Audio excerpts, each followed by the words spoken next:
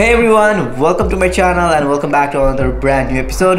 And as usual, we're going to create a very simple poster design using Adobe Photoshop, and I'm going to share two cool brushes and a color lot. So I'm very excited for this tutorial. So if you love designing and if you haven't subscribed my channel yet, then please do subscribe. And there are a lot to cover, so without any further ado, let's dive into the video.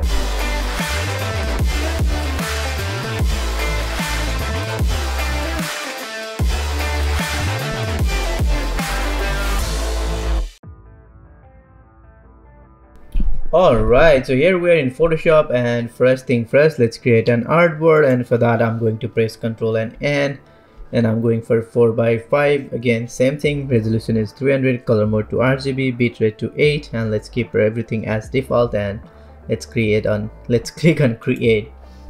And then right after that, let's create a solid. So let's go over here, let's go for a kind of little off-white, something like that.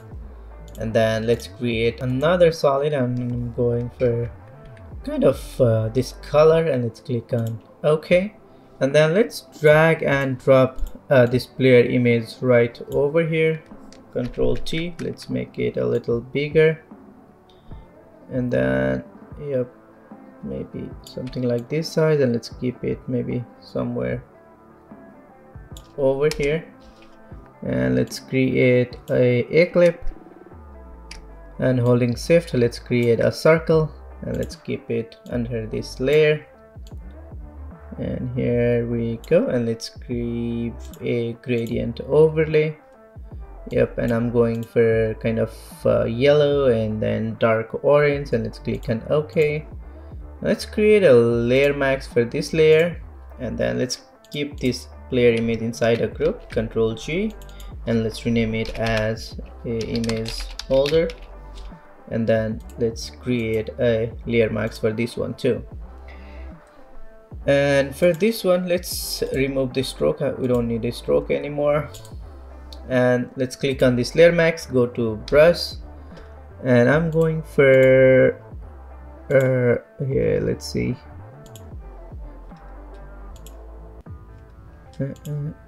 yeah, let's go for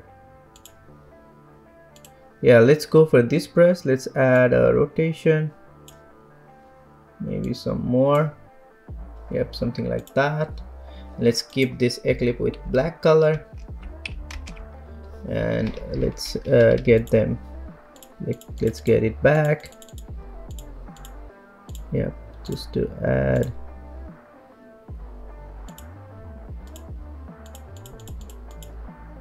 And let's go, yep, just like so. And let's do the same thing for this one. Let's create a layer mask, again fill it with black, and let's get those parts back. Here we go, like so. And let's go for another brush. Now let's go for this one, again add few rotation, maybe some more. Yep, just like that. Let's go for black color. Let's erase some of these parts. Maybe let's add a little more rotation somewhere around that. And let's do the same thing for this eclipse.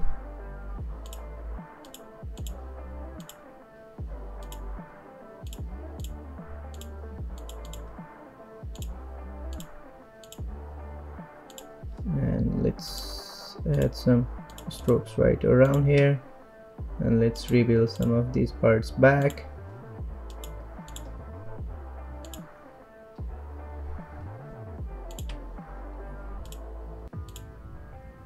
And let's go for another brush. Let's see, let's go for this one. Let's add a little rotation.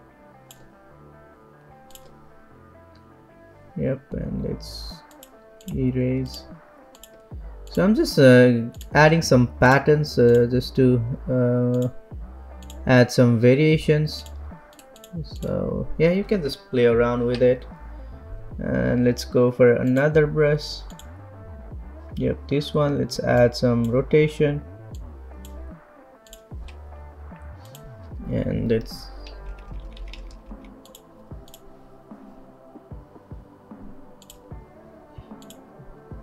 yep, and let's click on that image holder, and then again same thing, let's click on that layer mask, let's use for black color, and let's remove let's erase some of these parts. Let's go for another brush. Let's go for this one again. Let's add some rotation.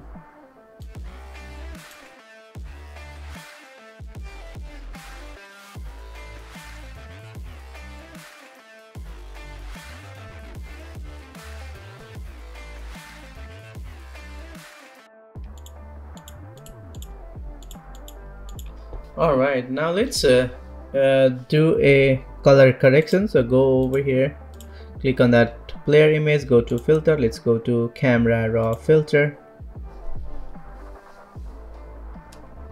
and let's dial down the highlights, let's increase the shadows, let's increase the clarity, let's increase the texture, maybe increase exposure a little bit.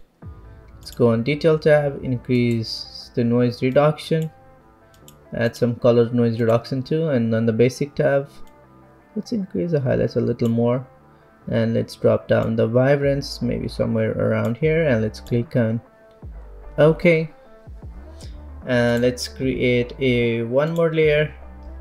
Go to brush, and I'm going to add some clouds, so let's go for a cloud brush. So here we go.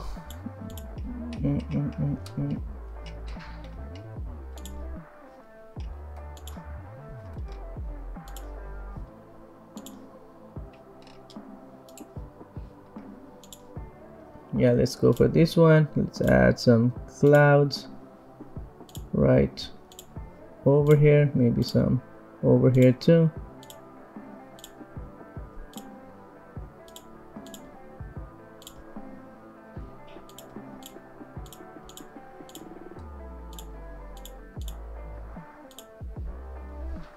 Alright, maybe let's add eraser. Let's erase some of these parts. Let's go for a soft brush, or maybe just using the cloud brush. Let's erase some of these clouds from here. Yep, and then let's go over here, add a new lookup, and from here click on load. Now I'm going to use this Cinelut, so select this one and click on load. Here we go. Let's keep it all the way to the top, and then let's drag and drop another image right over here. Let's keep it under this layer. Control T, let's make it a little bigger, and let's change the blending more to soft light. Select the layer, press Ctrl and U. Let's drop down the saturation to -100, and let's add a text. So click over here, and then let's add another text. Let's change the font to this one, and Ctrl and T. Let's keep it, let's make it a little bigger, and let's keep it right over here.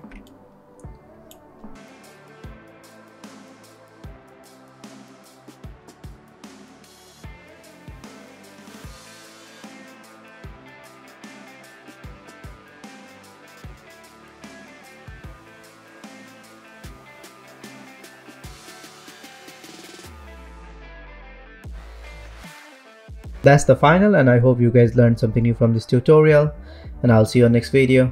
You guys take care and be creative. Bye bye.